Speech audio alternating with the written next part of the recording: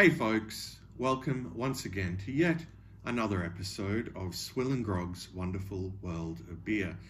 And yes, the world of beer is truly wonderful, but these times we're in, well, they're appalling. And yeah, as you can see, I have some new surrounds. I'm no longer in Toowoomba. I left there a few days ago after selling my house. Anyway, so yeah, time to get on with the business of reviewing. Today we're having a look at a beer from Norway. Well, it's brewed in Norway at least. It's called Trøst lager. So apparently it's yeah, brewed and canned over in Norway exclusively for Pinnacle Drinks, which is Woolworths in Australia, by the Aass brewery, I believe. It's 4.7% alcohol by volume, and it's in a little 330ml can. So I think I picked these up, yeah, the night that I arrived here. All right, so let's crack it open and pour it out into the Kozel glass. I managed to bring a few glasses with me. The rest are in storage. Okay. Right, let's check out the appearance of this one. Yeah, slightly hazy, golden color. Yeah. Nearly 2 fingers of bright white, frothy looking head. Let's check out the aroma. All right. Bit of yeah, malty sweetness. Bit of grass. All right, so the aroma is good, and the appearance, yeah, not too bad. So let's see how it tastes. Cheers to you all.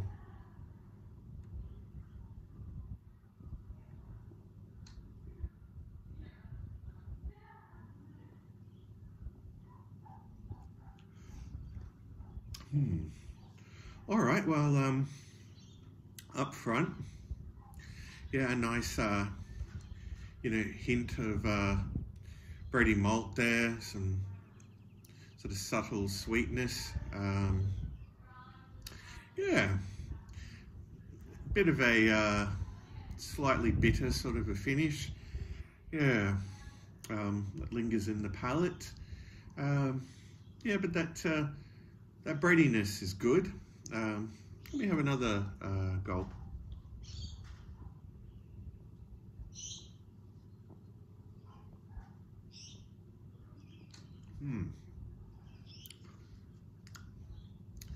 Yeah. Yeah, nice sort of breadiness. Bit of honey. Yeah, just a bit of sort of grassy sort of bitterness that lingers in the palate. It's not too bad. Yeah, it's nothing remarkable, but yeah, it's neat, leaving some nice lacing on the glass there. Yeah, the body is somewhere between light and medium, leaning towards light, but fortunately it's not on the watery side. Yeah, but it's definitely quite thin still. Is it sessionable? Well, yeah, sessionable enough. It's 4.7% ABV. So yeah, you could slam these down on a hot summer's day.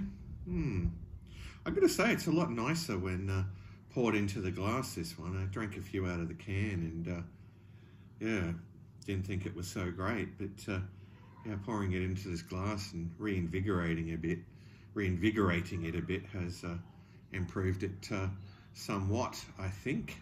Now the price point is definitely one thing that really lets it down. I think for 2 6-packs of it, it was $38, and that was a special.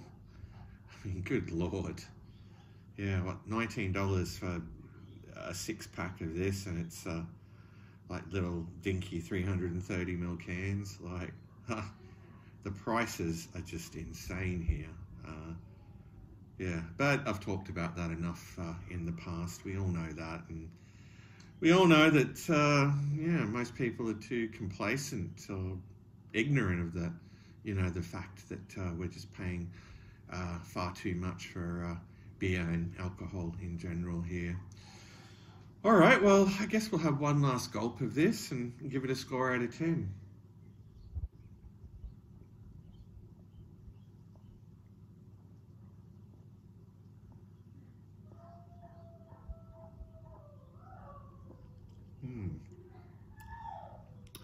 All right, well, it's got a bit of a zing to it as well, I might add, that I don't mind. Yeah, sort of livens up the livens up the palate when you have a sip.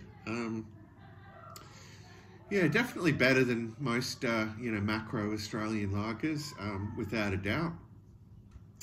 But in the grand scheme of things, nothing really remarkable, but decent. If it was $38 here for a slab, then this would be a real winner. It would definitely be something I could recommend. Anyway, in terms of a score out of 10, I'd probably give it a 7.5 out of 10.